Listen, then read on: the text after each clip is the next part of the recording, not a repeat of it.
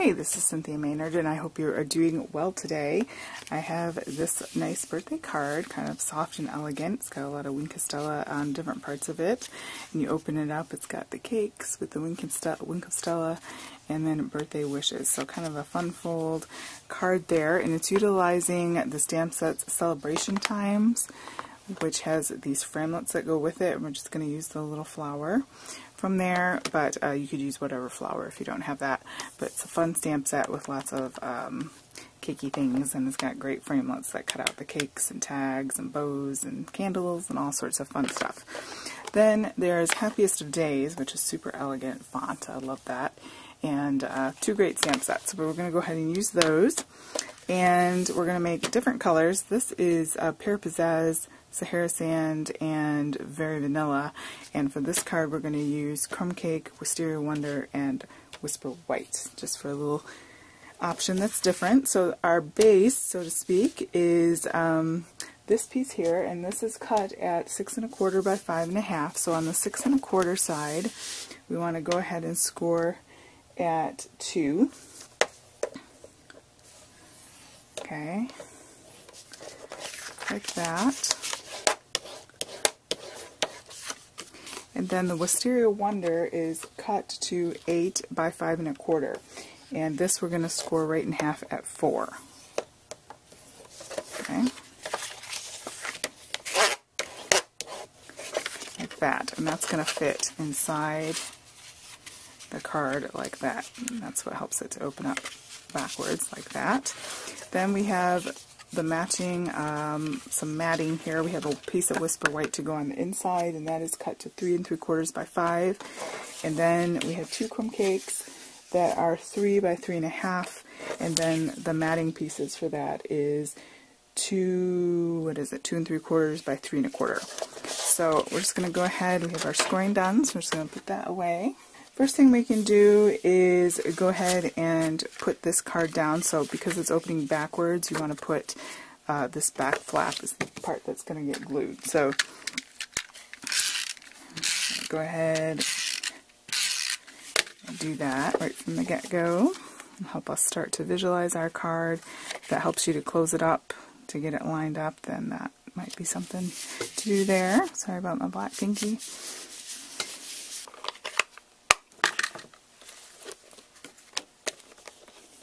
So we're going to need a few stamp sets out. For the panel that goes in the middle here, we're going to go ahead and use the birthday wishes and then these, so that's both from this stamp set here. Make sure that's inked up really well. And kind of in the middle, maybe a tiny bit up, but not by much. Okay. These are going to be in the same color there, and they're just going to be toward the bottom here. So for the front panel, we're going to use It's Your Birthday, or you could use Tea Cake or whatever, and I'm also going to need this banner out. It's Your Birthday. It's going to be there.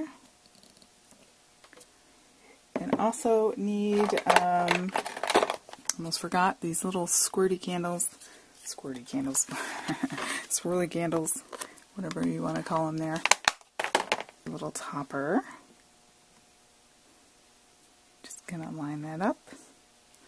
Go like that. And then our banner. So what I did was, we're going to have to do a little stamping off here. Take the scrap of paper underneath here. We're kind of picking a focal point, and that's where our banners are all going to come from. So a little one there. And then same point up here, but slightly downward so that they converge. And then we're going to turn it this way and go across the top.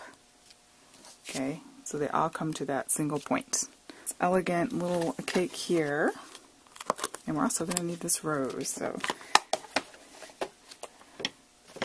card of many stamps, but that's fun, right? We like to stamp. Okay, so for the panel that's going on this inside part here, we're using this cake, and we're kind of just making like a little cakey pattern that's kind of random. So I kind of start over here, and then there, maybe in the corner,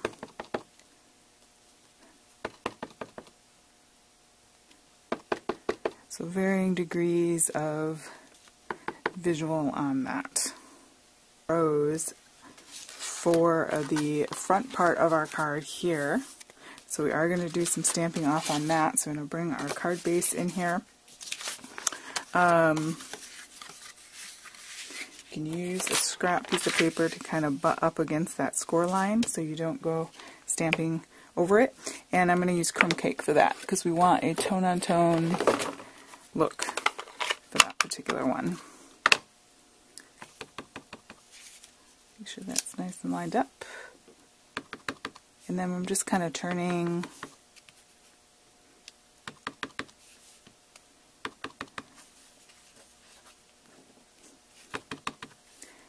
different ways.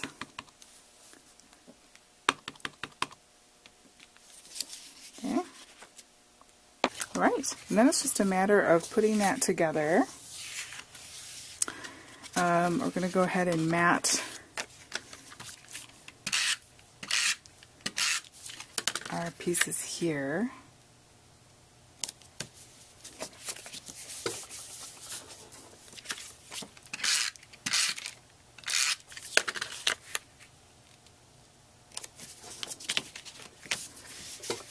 Like that. This is the easiest one to know where it goes, right? So right there in the middle. And close your card up. And then this one's going to go here, and wherever you put this one, your front one is going to line up on top of that, like that. So it's easier to put this one down first.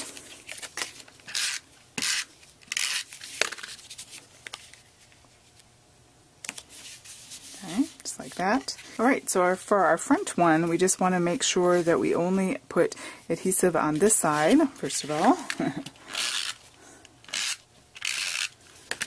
And then we want to line up exactly with the one that we already glued down. That way we're able to open it without sticking it down, if that makes sense. And on my thing here.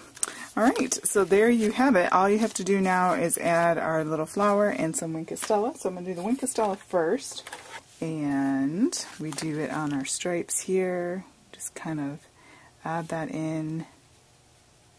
And then you're going to need to give that time to dry or it'll smudge. I have a hard time seeing because my eyes are getting into that trombone era. Just gives a little extra something.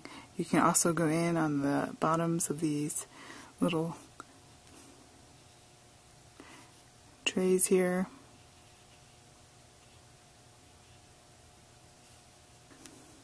I went ahead and I did the flower and leaf. And then I did the little dots, stripes on the presents. Okay, that just gives a little extra glimmer. It's probably hard to see on the camera, but in person it, you know, Wink Stella, it gives that little something something. And then we want to cut out our die cut from our set here. And we will go ahead and put that on. So we want to do that in the Wisteria Wonder. Alright, so cute. And then we could just put that on glue dots. Just, we don't want to, or you could use your fine tip glue applicator. That would work great.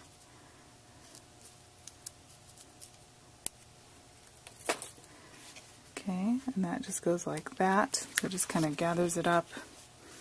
And then our Wink of Stella right in the center, or you could put a rhinestone, or what have you there. And that's all there is to it. So let me bring the other one back in here. This is drying a bit here. Pretty. And like that. You like that? I don't know, which one do you like better, the green or the Wisteria Wonder? Probably the purple. Most people like purple, but I don't know, I like both of them myself, and it's just fun to kind of, people open up a card and think, oh, that's fun, and then there's room to write notes and things as well, so that fits into an A2 size card envelope.